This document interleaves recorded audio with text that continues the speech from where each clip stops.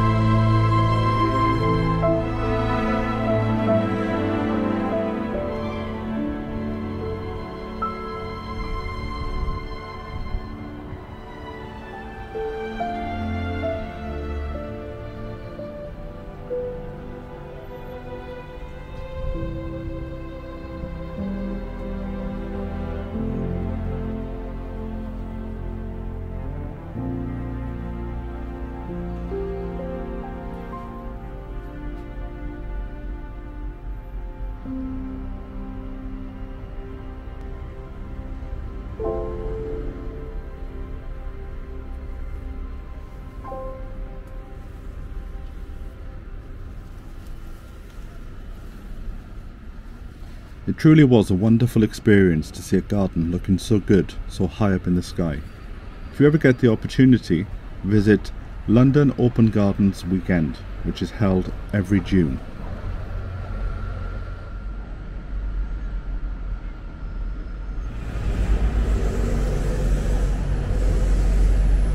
After Coutts, I jumped on the bus and headed to Victoria for a well-earned breakfast.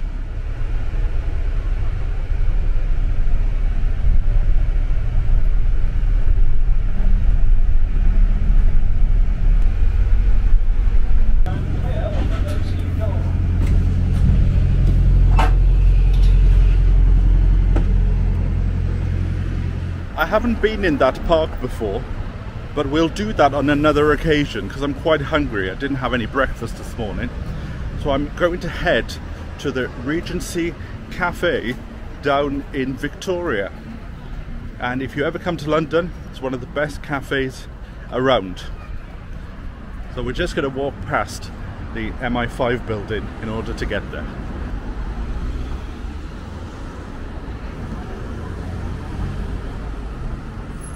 A little tip, if you do go to the Regency Cafe, go early. I had to queue 45 minutes to get in.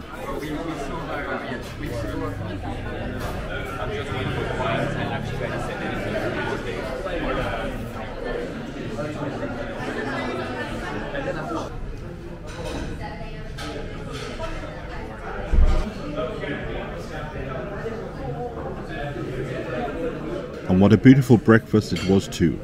I noticed at the train station that the flags for the Queen's Platinum Jubilee were still up, and it certainly brightens the place up. Well, that's all from me for now. I'll catch up with you next time. So from me until then, bye for now.